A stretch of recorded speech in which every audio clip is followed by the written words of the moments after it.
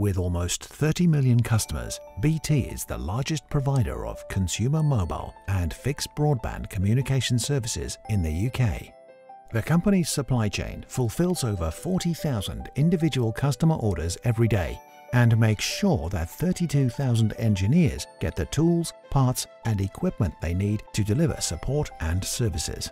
In recent years, BT made a strategic shift to provide services to businesses and successfully won contracts with some major utility and telecom customers within the UK. This meant they had to invest in new infrastructure, systems and capabilities. They were using a network design tool that would soon be retired by the vendor and ran on a local-based license, making collaboration and network analysis difficult. They decided to look for an easy-to-use solution that would enable ongoing network modeling. They chose AIMMS network design for its ease of use by supply chain team members and speed to results. Using AIMMS, they were quickly able to assess if their depots were in the right locations and whether they had the right number of depots to meet their strategic goals. The insights provided by the app supported their decision to right-size the network, rebalance the workload across sites, and optimize transport costs and service levels.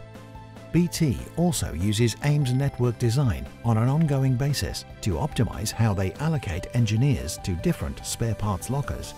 With these insights, they have cut drive times for engineers in half, going from over 30 minutes to under 15-minute drive times. AIMMS's secondary transport capabilities also allow them to create informed rate cards for customers, taking cost to serve into account. They are currently expanding to other use cases. For example, AIMMS network design is used together with AIMMS inventory optimization to decide which kit room spares should be held at and how many spares should be stored. BT has improved its speed of decision-making and the type of dialogue they have with their customers.